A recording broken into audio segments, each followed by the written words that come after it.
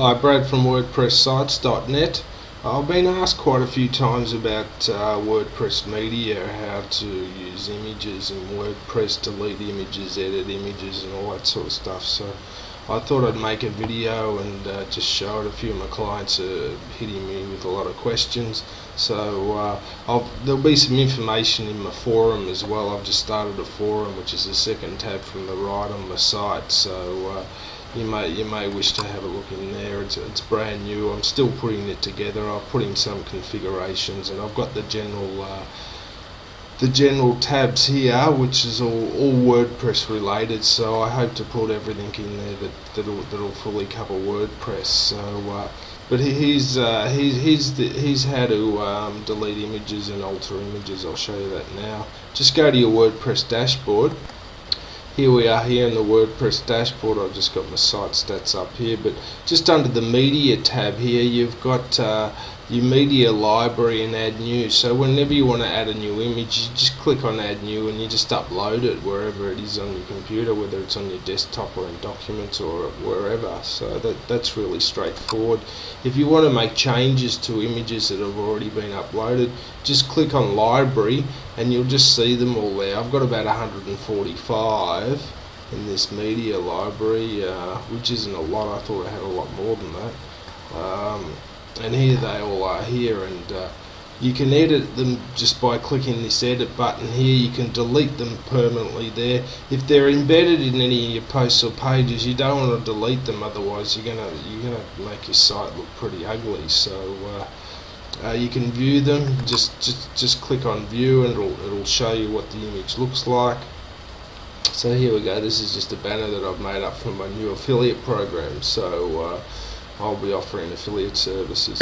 So that's all there is to it. Images are really simple to play around with, and just to edit them, you can click here on edit or on the name of the image, and you've got all the information here. It tells you the size, the file type, whether it's JPEG, PNG, whatever, the dimensions, all that sort of stuff, the date you uploaded it.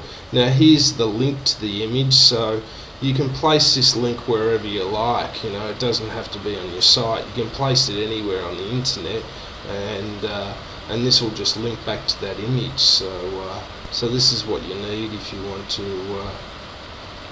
want the image somewhere else. It'll remain hosted on your server, but you can place the image anywhere else on the internet. So just to edit the image, you just click on edit and you just make the changes that you need to make. It's really straightforward. If you're wanting to add a caption here, you can just add a caption, and what they'll do is add a caption to the bottom of your image.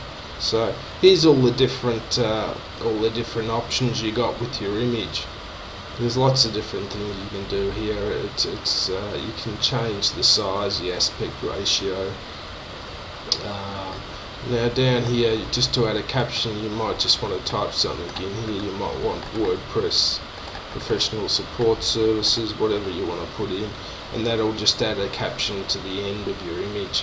I don't do that very often, but it's not a bad idea, and you can add a description as well. So always make sure you add some alt text, which is alternate text, because this is what the search engines read. They cannot see the images, but they can read the alt text. So, and make sure it's a keywords, long tail or multiple word keywords or key phrases that is related to the content for that particular blog post or page.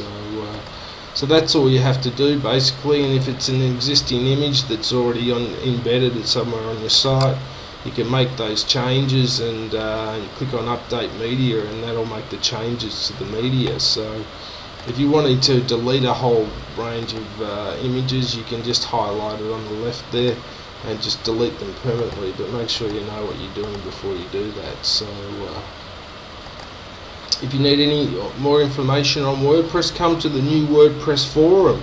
I'm calling it the W forum, which is going to be pretty simple, but I'm covering everything related to WordPress, and you'll find it at my site, wordpresssites.net /WordPress forum. Cheers.